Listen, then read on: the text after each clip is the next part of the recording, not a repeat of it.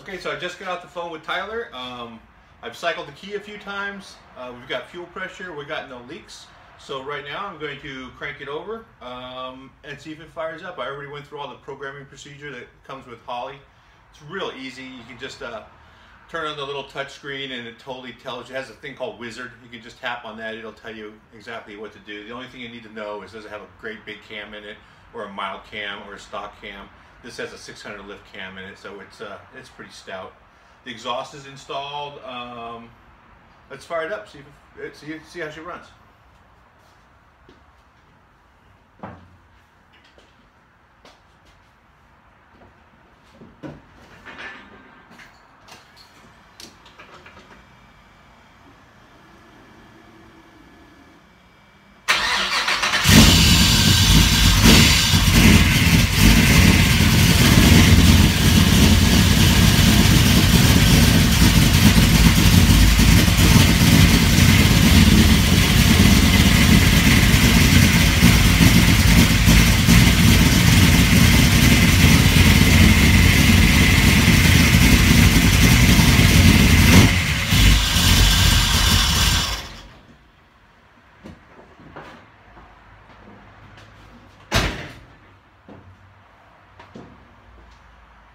So it's a full roller motor, so I just let it run long enough to see if we have any oil leaks or coolant leaks or anything, and don't want to put too much heat into it. For something like this, the fact that it's a family car and he's been working on it, you know, all this time, I'll give him a call. I'll wait for him to come down before we fire it up and put any heat in it.